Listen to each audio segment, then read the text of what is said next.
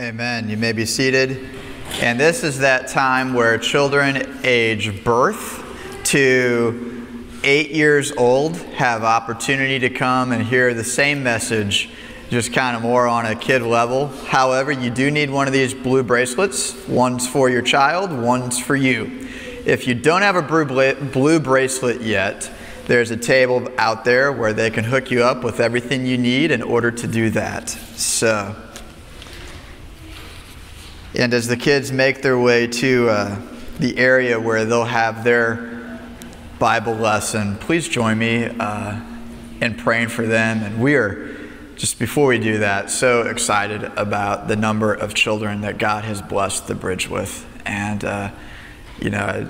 we're wanting to be participatory. As I heard you guys sing, you participated in that, and that was huge. We don't come to church to sit and watch. We come to church to actively worship and sing. And thank you for the way in which your singing blessed my heart today. So let's pray for our children. Father, we thank you so much for the children of the bridge, and we ask, Lord, that they may know with confidence that your love endures forever, and that they may know your Son, Jesus, in a personal way, even at a young age, just like you spoke to Samuel at age 8, Lord. We pray that you would speak to the children in a way that allows them to know of you and to know your great love for them. Lord, we also pray that you may speak to us through your word and through your Spirit as we open your word today. We look forward to what you are going to do today. It's in Jesus' name we pray. Amen. Just a real quick review of last week, because Acts chapter 3 and Acts chapter 4 kind of go together, or Acts chapter 4 is a little confusing. So the quick synopsis of last week: Peter and John are walking to the temple to pray, and there is a crippled beggar there. And they ask this crippled beggar to look at them. And the crippled beggar kind of goes, oh, good, maybe I'm going to get something. He's thinking silver and gold, or gold. And Peter says, silver or gold I do not have, but what I have I give to you. In the name of Jesus of Nazareth, get up and walk. And then Peter does something really cool. He stoops down and he picks this guy up.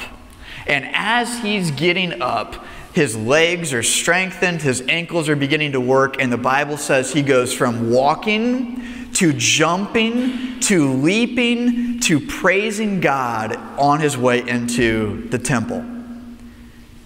And it was joyful, it was expressive, it caused a crowd to show up.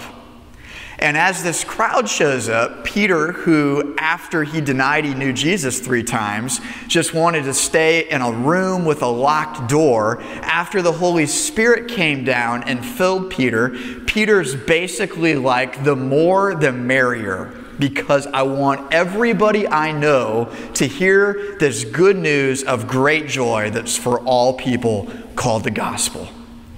So Peter seizes the moment and seizes the opportunity, and he begins to explain how Jesus was crucified. And by the way, you in the crowd had something to do with Jesus' crucifixion, but that's not the end of the story. But God raised him from the dead, and now he's seated on a throne, and he is reigning as King of Kings and Lord of Lords, but he has poured out his Spirit so that you can have peace with God. You don't have to be at war with God. So there's hope. So you need to repent so that times of refreshing may come. I don't know about you, but times of refreshing, that sounds pretty good. If you've ever just kind of gone through one of those weeks that like you're sort of in a blender, and you're like, man, if there's anything else that could go wrong this week, like it's crazy. Could something else go wrong this week? And then Peter says, if you repent, and repentance is basically, if this side of it Not that you all are the side that picked sin and you all are the side that picked God, okay? It's not that. But if this is sin and this is Jesus, repentance is, I am staring at sin. I am living in sin. And I'm going to repent and I'm going to turn from sin and I'm going to look to Jesus. So my back is towards sin and now my eyes are on Jesus. And the gospel says that when you do that, there is something that you can bank on that's guaranteed that will happen. Times of refreshing will come. Peace that passes all understanding will come. Joy that is unspeakable and full of glory, the Bible says, will happen when you turn from sin and you turn to Jesus. As Peter's preaching in Acts chapter 3, there are many, many people that are hearing this message. There's a joke out there that if you want to actually have a Bible study on prayer, you will actually get more people to come to the Bible study about prayer than if you actually call a prayer meeting where the agenda is, we're going to pray. It seems as though these early Jews and early Christians, they have this, the Bible says that Peter and John went up at the time of prayer. And we're going to find out in a little bit that there's 5,000 plus people there because there were 5,000 men who believed the gospel. That's a pretty big prayer meeting. And they were there just to pray and to meet with God and connect with Him so that times of refreshing may come. The problem is, though, the Jews that are going to the temple for the time of prayer don't yet know that Jesus is the rescuer, that He's the Savior, that He is the indispensable piece of the puzzle. So Peter says, hey, I'm Jewish. And we have the Old Testament, and we're God's chosen people. And God promised that He was going to bring a Messiah. And guess what? His name is Jesus of Nazareth. And guess what else also? You crucified Him. To which, if I were there, I would probably, if I believe this, say, oops. What's that mean? But God raised Him from the dead. There is hope. We are not hopeless as Christians. Chapter 4. As they were speaking to the people. Okay, this is right as this is all going on. It says, first of all, the priests and then the captain of the temple guard and the Sadducees came upon them.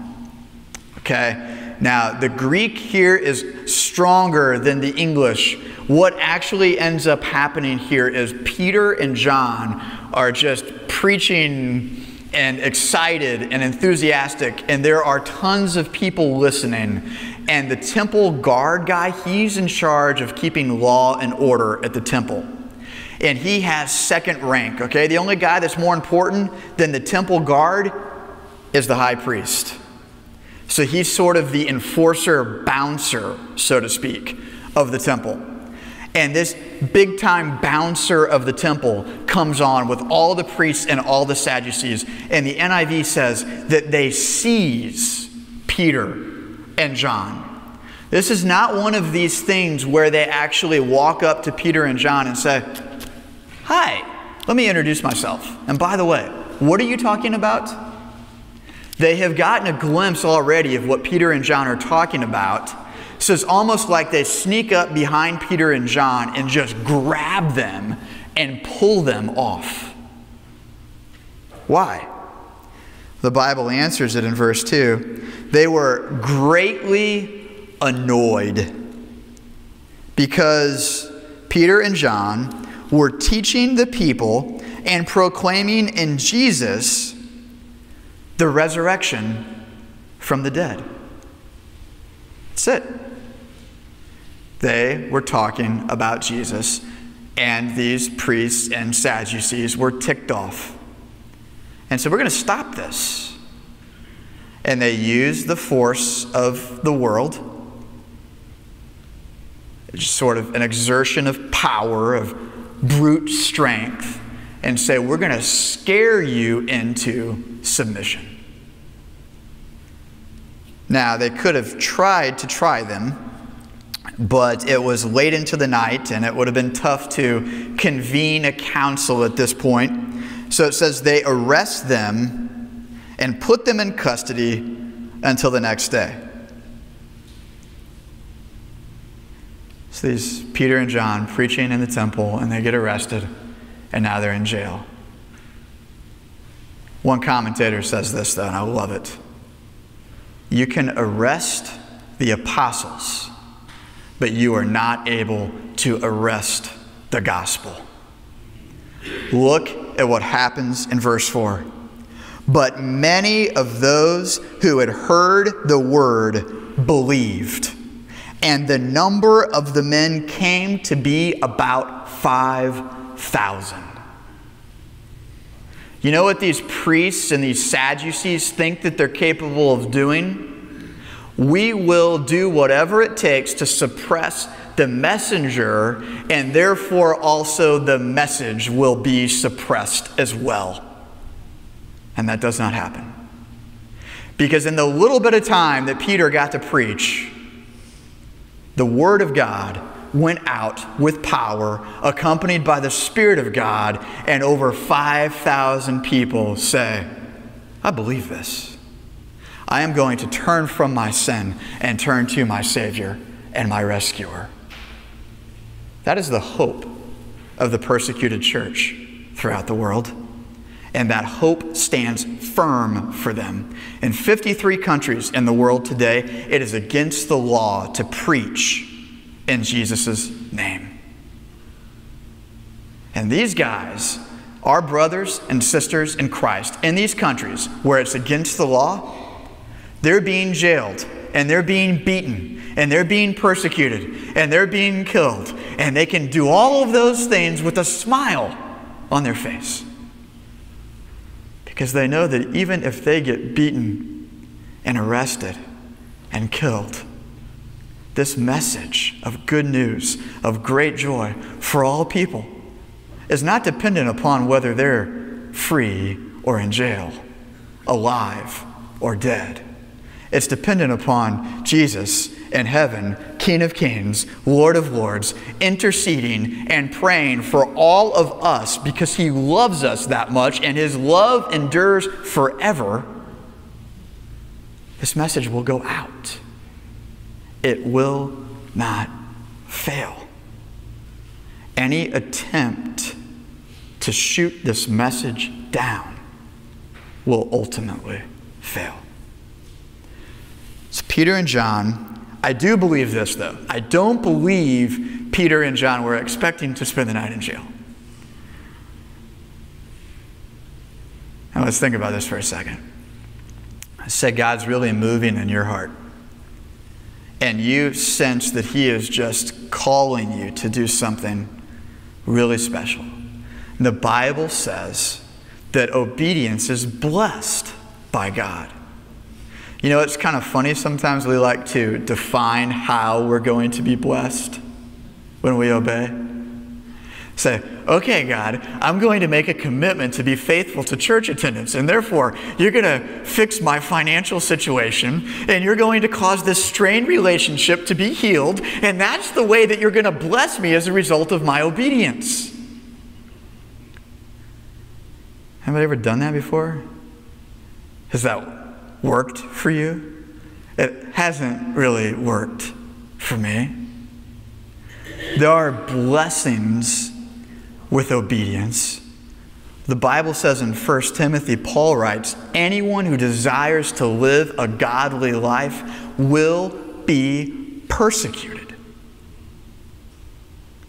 When you seek to follow Jesus and be obedient to Him, He does not promise you roses. He promises you peace through the storm. but there will be storms. Jesus said, in this world you will have trouble. That's one of those promises that Christians aren't quick to claim. Is the song Standing on the Promises. I've not ever heard anyone stand on that one. In this world I'm going to have trouble. Praise God. It just doesn't have a good ring to it.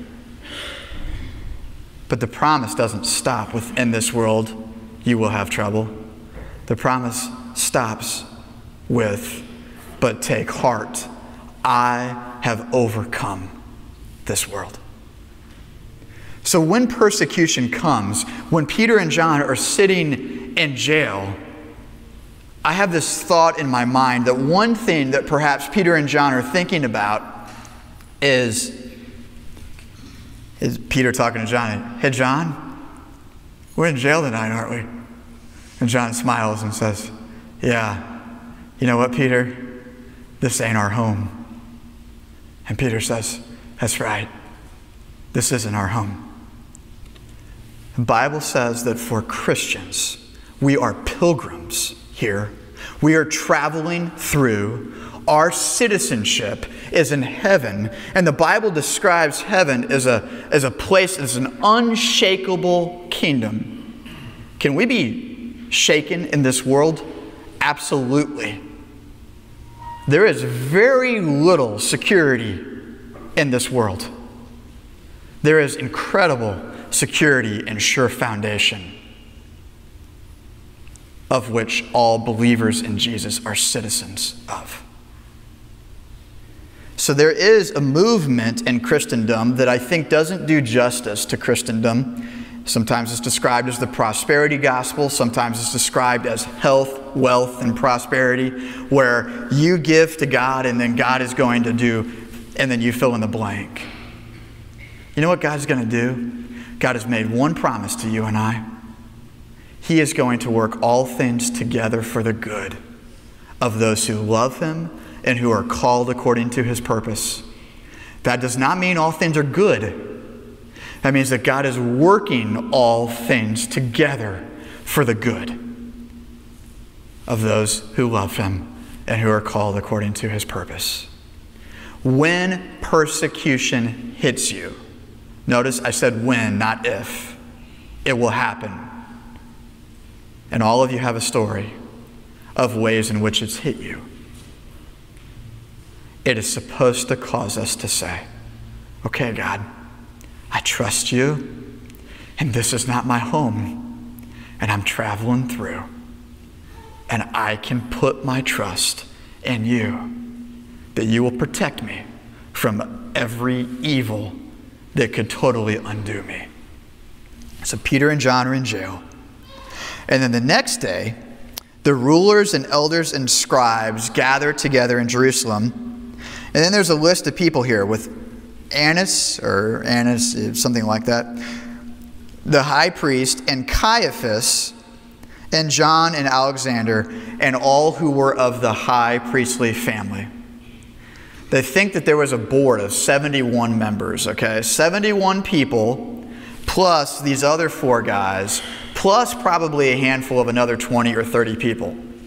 And they had formed this semicircle around Peter and John, and then they begin the interrogation process.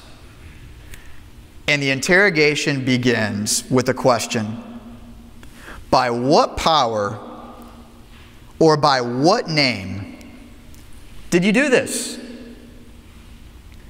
Well, what did they do? Peter and John, moved by the Holy Spirit, caused a dude that had been crippled for 40 years to walk. And now he's on trial. They're on trial for helping a crippled guy walk. Man, they really broke the law, didn't they? They did something good. Verse 8. By the way, Caiaphas and Annas show up in John chapter 18 in another trial. Guess whose trial? Jesus's. Guess who they executed? Jesus. These guys are used to trials, and they're used to using brute strength to try to seek to stop something. Peter is filled with the Holy Spirit.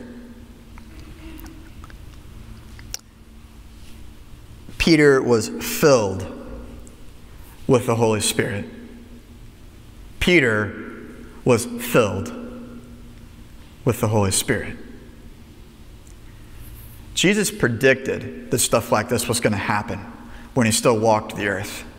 And he said that there are going to be people who are going to seize you and grab you and put you in jail and put you in prison, and they are going to have you stand right in front of the rulers, and you do not need to worry about what you are going to say at that moment. The Holy Spirit of God will give you exactly what you need in that moment. Nick said a couple weeks ago, as I was doing the scripture readings, that it's been fun to watch how Peter has come through in the clutch. You know, especially in the baseball playoffs, you know, you get this clutch guy. Okay, I've got some people who I think are really good during the regular season who like choke whenever it's clutch time in playoffs, and I will resist the temptation to mention any names at this point. And then there's people who sometimes like they live for October baseball and they come through at clutch time. Peter was clutch because of who spoke through him, who is always clutch. The Holy Spirit is always clutch. The Holy Spirit always comes through at the right time, in the right way, with the right words, with the right people. So it really goes about, like, when you're struggling with something, it's really about who you trust. When I trust Stephen, I choke. When I trust the Holy Spirit, I come through at clutch because of who is speaking through me at that time. So Peter is filled with the Holy Spirit and says to them, and I think this greeting's interesting, rulers of the people and elders. He is demonstrating respect for people who grabbed him, seized him, pulled him, yanked him off to jail, and he got to spend the night in jail for one night unjustly, and he speaks to these people in a respectful tone. I'm not sure how many of us are capable of doing that. Somebody grabs us and unjustly puts us in jail. There might be a few four-letter words flying once we get face to face with them. But Peter is filled with God. He's filled with the Holy Spirit and says, I'm going to respect you. I recognize that God himself actually put you in these positions. So you're the rulers and elders of the people. And then he says, if we are being examined today concerning a good deed done, keep in mind, guys, there were 5,000 people who believed the gospel when Peter preached it. So this was a good deed done, and by the way, you guys know that it was a good deed done, and here's the crippled guy who's probably there, and he's walking now. If you're concerned about that, and by what means this man has been healed, let it be known to all of you. Now let's stop here for a second. You know what Peter could have done? Peter could have wiggle-waggled his way out. I have a feeling getting seized by the captain of the temple guard produces bruises. He knows that Caiaphas and Annas were two guys who executed Jesus. He could have at that moment said, guys, we're cool, right? Let me just go home now. I'm not sure I'm really willing to pay the price. So can I just leave? And I'll behave. He also didn't say, my fault. Crippled guy got healed, but we won't talk about like what name we did this in, because that name, that causes, it's like mixing oil and water when you've got people who don't know how powerful this name is.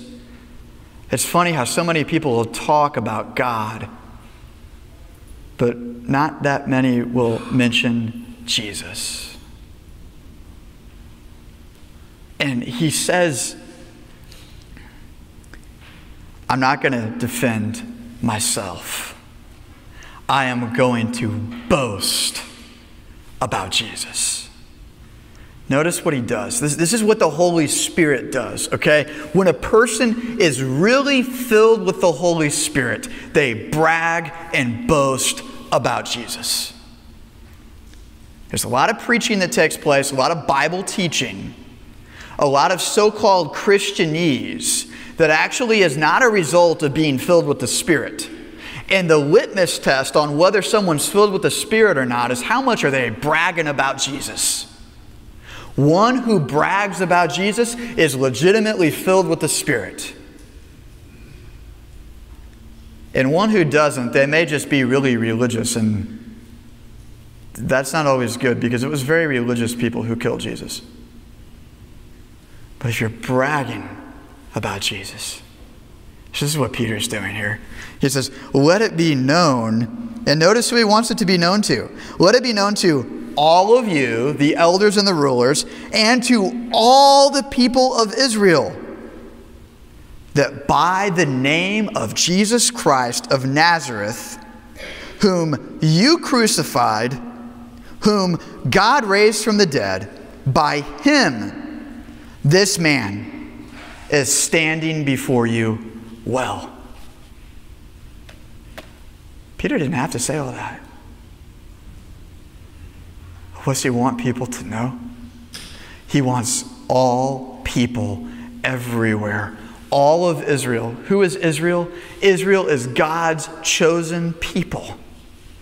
The people who God sent Jesus to first. The Bible says in John 1, he came to those which were his own, but his own did not receive him. Yet to all who did receive him, to those who believed in his name, he gave the right to be called children of God.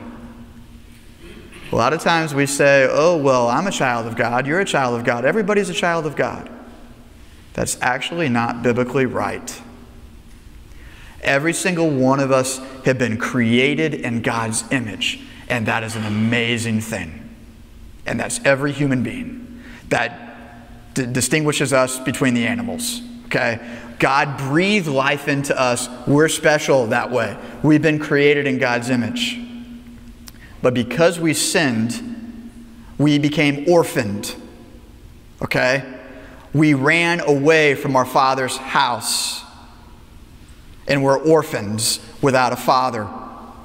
And God sent his one and only Son, Jesus, to come and bring the orphans back home again. And it is he who brings the orphans home. You don't all of a sudden wake up someday and say, I really need to get back to my Father's house. Jesus comes to find you and brings you back. He won't do it against your will, but he will move in such a way that causes your will to be so aligned with his, that when he comes to rescue you out of the hell that you've created for yourself by being away from your Father's home, you give him a huge hug. And I think sometimes Jesus gives us piggyback rides on our way back to our Father's house again. So what happens? He wants everybody to know everywhere. We are orphaned. And when Jesus comes to get us, there's this beautiful thing called adoption that takes place. Our Heavenly Father adopts us into his family. And at that point, after placing our trust and faith in Jesus and in Jesus alone, at that point, we become children of God. We are not born that way. We become children of God. Peter's pumped, and he wants people to know that. The way that this happens is interesting because in verse 11, then it goes on to say, this Jesus is the stone that was rejected by you. Much the same way John does it in John chapter 1. He came to those which were his own, but his own refused him. And he's saying, you guys are missing it also. This past Friday night, we did a personality thing with Myers-Briggs, temperament thing. You get these 4 letters or whatever. And it's crazy how these 4 letters will tell you a lot about who you are. And then also, once you find out somebody else's 4 letters, they'll tell you a lot about what the people are that you know. Okay, it's a cool thing. And, okay, that was a rabbit trail, a little bit. And now I'm bringing it back. So, okay, it is my personality, apparently, that I get distracted easily and I get real excited. So I'm like, oh, wow, look, there's a bird. And then I get back to the sermon. Okay, this is where it's going. I am always in the middle of about 6 or 7 books. So I am not going to be able to give this illustration justice. I went through those 6 or 7 books last night to try to find where I read this, and I can't find it. But there is this story told that I read this past week in one of the books that I'm in the middle of, that about a just guy that grabs a violin and he goes to a subway station. And he opens up the violin case and he throws a couple dollars in there and he begins playing. And he's got a Washington Nationals baseball cap on. I think he's in D.C. And he's playing the violin. And after a whole day, he's got it's less than $30. And people are walking by and just not giving him the time of day. What they did not know about this violinist was the night before he sold out one of the most premier or auditorium wherever they play the violins and all that, and made thousands and thousands of dollars, where people were willing to spend $100 a ticket to come and listen to him the night before. You see, Jesus came down from heaven to earth the first time with a baseball cap on. And he played this beautiful music, which is no different than perfection. But he played it. The Bible says in Isaiah that he was a man of no reputation. He did not come as an elite name, and because we care so stinking much about elite names in today's world and today's society, we missed the visitation of the Son of God the first time, and we weren't even willing to throw a quarter into the violin case for this perfected music. Well, the one who came once, the Bible says, is coming again. And when he comes a second time, he will sell out the auditorium. And at that moment, that time, every knee will bow and every tongue confess, Philippians 2 tells us, that he is Lord. That he is all he says he is. They rejected the cornerstone, the chief piece of the puzzle, because he didn't come the way they wanted him to. And he didn't sell out the auditorium. And he wasn't rich and famous. So Nathanael, who eventually became one of his disciples, actually said, Nazareth, nothing good can come out of that podunk town. The Son of God came out of that podunk town. And here's the beauty of the gospel. The good news of great joy for all people is that even though we have orphaned ourselves because of sin, Jesus, by the Holy Spirit, is here now in this place, knocking on the door of our hearts, saying, I'm here. That music, it's beautiful. It's perfect. And you can bow your knee and you can confess with your tongue to me that I am Lord. And then when I come back again, you'll have a seat in the auditorium where I play beautiful music. Don't reject the cornerstone, the centerpiece of what makes this thing good news of great joy.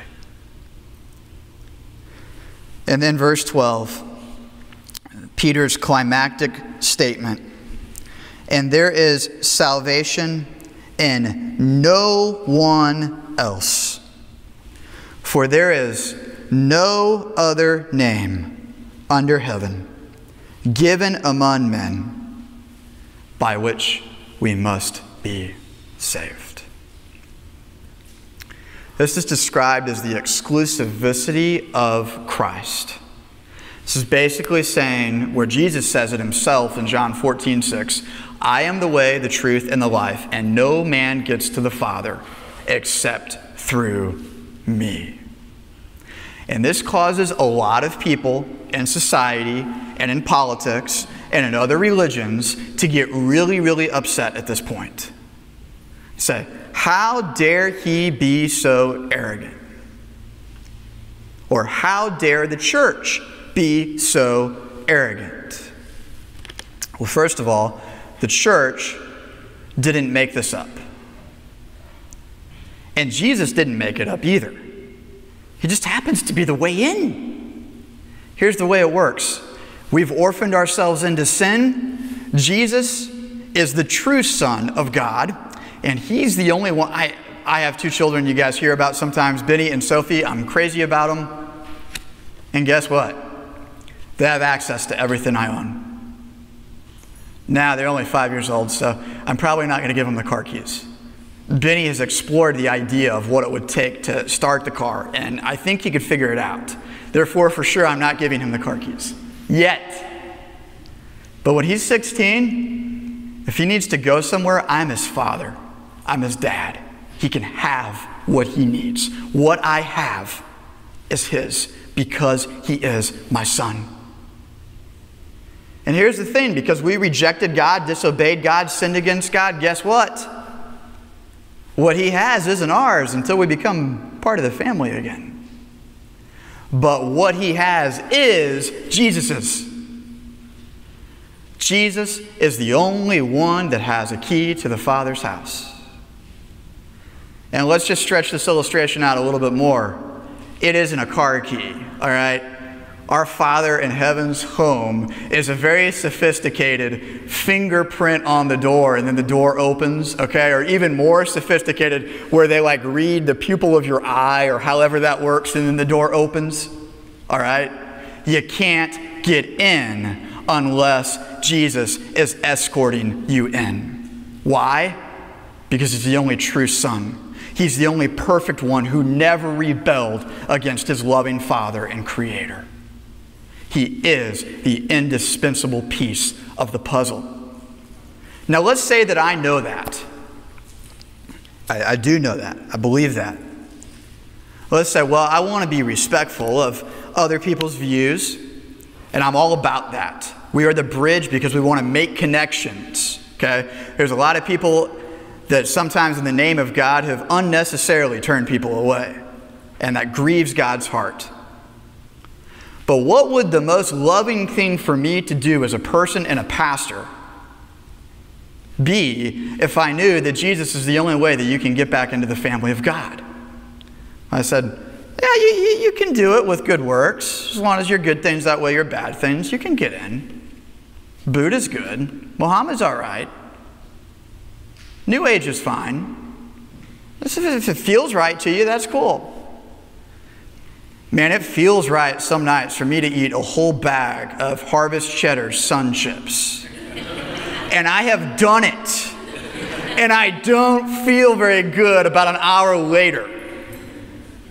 It is so crazy that we determine in our minds, oh, whatever feels good, if it feels right, that's what I'm going to do.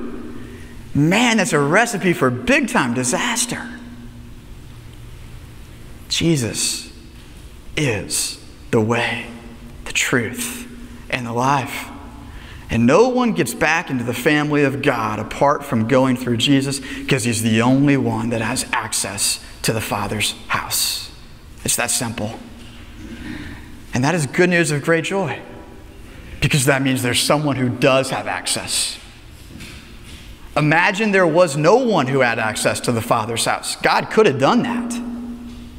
But God loves us. So he gives to his true Son access. And then by that, we get in. All right. Verse 13.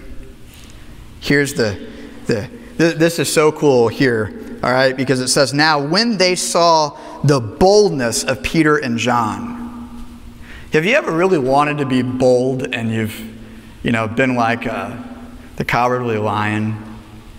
I mean, there's this moment where I really need to step up here and you don't.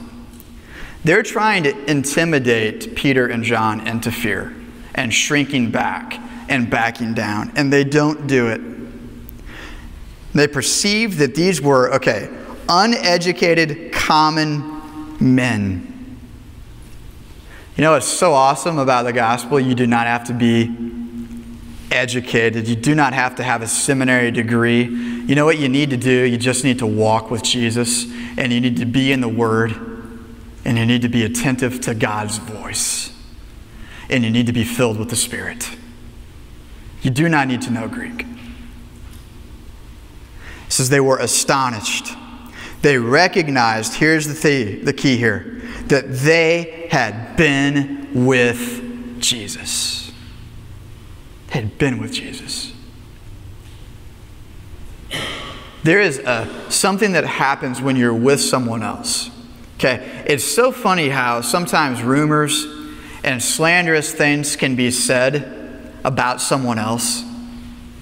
And then, if you really know that person, you know the truth. So rumors and slander, they don't hold up if you really know the character and the quality of the person. These guys had been with Jesus. And they know, hey, Jesus, he is the true Son of God, and he's the way by which we get in. All right. They recognize him. They're seeing the man who was healed standing beside them. By the way, you can't argue with a crippled guy who couldn't walk for 40 years and now he can walk. There's not much they can do. So now they ask Peter and John to leave. And then they say, what should we do with these men? And then basically they say, oh, well, we know what we'll do. We're going to tell them to leave, but we're not going to want them to ever speak in that name again. Notice they won't even say the name of that person. We don't want to know more about that name. And then they go and they tell Peter and John, we're going to let you go, but don't speak anymore in that name. Verse 19, Peter and John answered them, whether it is right in the sight of God to listen to you rather than to God, you must judge. This is an incredible setup here. They're Jews who worship God. They just don't know Jesus as the indispensable piece of the puzzle. And they know that it is better to obey God than to obey men. So Peter throws it out at them and says, okay, you guys decide. Is it better to obey God or to obey men? You guys judge for yourselves about that. But for us, we cannot but speak of what we have seen and heard. There is a powerful thing that happens when someone comes to an awareness of the fact that they were blind and now they see. They were lost and now they're found. When God, through the Holy Spirit, opens the eyes of someone so that they see Jesus as the rescuer and they know that Jesus has rescued them. they cannot be silent. It doesn't mean that they're not going to have days where they drop the ball, that they're not going to have days where they miss the mark. But there will be a joyful gratitude in the heart of one that knows that they've been rescued by Jesus, the Son of God. They say, I cannot stop speaking about what I have seen and what I have heard. One of the exciting things about what God's done here at the Bridge in the short time that we've watched Jesus plant and build this church is God has got a grip on our hearts. And we can't stop speaking about what we have seen and what we have heard. Not to exalt this church, because that's not what we're exalting, but to exalt Jesus, the Son of God. And there are people that are coming and saying, I can't wait. This is exciting. Hey, I invited somebody. I can't wait. Because when Jesus is lifted up, he draws people to himself. As we prepare to close today, I'd like you to go back to that illustration of our Father's house, his home, and Jesus, the true Son, in that home with the key and access to everything that our Heavenly Father has. And I'm going to ask you, because I care about you, and because God really is, it's not even me asking you. God wants to ask you this question. Where are you? And let me give you a couple options. Not that it needs to be multiple choice. But it could be that you are way away from your Father's house. And the hell of being away from his house has caught up with you. And you're beginning to cry out and say, rescue me. I need help. Somebody, please come help. It could be that you hear footsteps and you know it's good and it's Jesus and he's come to rescue you. Could be that Jesus has already picked you up. The Bible says in Psalm 40 that he lifts us out of a slimy pit and he places our feet on the rock. It could be that you've just experienced, even today, as this worship service has gone on, Jesus Christ himself grab your arm and place you on the rock. Then you need to speak about that, what you've seen, what you've heard, and how he's rescued you. Could be Jesus is giving you the piggyback ride on the way back to his Father's house. You see, all who Jesus rescues, his Father will save. His Father will give access into that home. And you know what God's desire is? That every single human being make it home. Let's pray. Father, you are working, I know, today through your Holy Spirit, through your word. And you are prompting us, reminding us of how great it is to come home. So, Lord, we ask that you would cause us to be like Peter and John today, where we brag and boast about Jesus, and we say that he is the only way, because not because he's seeking to be exclusive, but because we know, Jesus, he is the one, you're the one who has access to the Father's house. Thank you for making that access available to us. Thank you for the good news of great joy for all people. May you rescue us and bring us home to the Father today. It's in Jesus' name we pray. Amen. We're going to stand and sing an awesome song that talks a lot about Jesus' name. And I want to invite you guys to really express with your hearts, with your voices. I'm impressed with how well you guys sing. I pastored another church.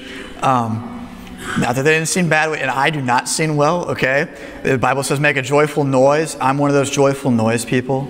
But there's just a beauty in the way in which you guys sing. And it is appropriate when Jesus has rescued us to sing with great joy, to lift our hands and to say, you've rescued me, and I'm thankful. I am yours, and you are mine, and you will be mine, and I will be yours for all eternity. So let's stand as we sing this song. Amen. As you prepare to receive the benediction, just want to encourage you just to receive what God has for you, and sometimes just outstretched palms communicate that well. And now to the great God, our Father, through Jesus Christ our Lord, may you remind us that Jesus, our rescuer, his love endures forever. His rescue mission will never fail. He will bring us home to you. Increase our faith that one day we may see you face to face. And on that day, every knee will bow and every tongue confess that Jesus Christ is Lord, to the glory of God the Father. So in the name of Jesus we pray. Amen. God be with you as you go. Thank you for worshiping with us today.